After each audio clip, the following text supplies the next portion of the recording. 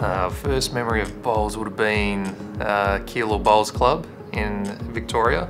Because Dad played, yeah, jumped on the green with him, had a roll up, and yeah, you're probably using size 6 bowls that were way too big for me. But yeah, that's probably the first time I would have got out there. We were always super competitive with anything that we did, and it just transferred onto the bowls green.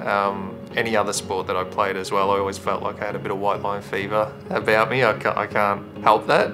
Getting recognised in the emerging Jackaroos was a little bit of a surprise for me. I'm 37 years old, so I thought that window might have been sort of shutting a little bit. It meant a lot to myself and a lot to my family as well, because they've sacrificed so much with me playing and travelling and things like that. So it's a little bit of sort of repayment as well for them.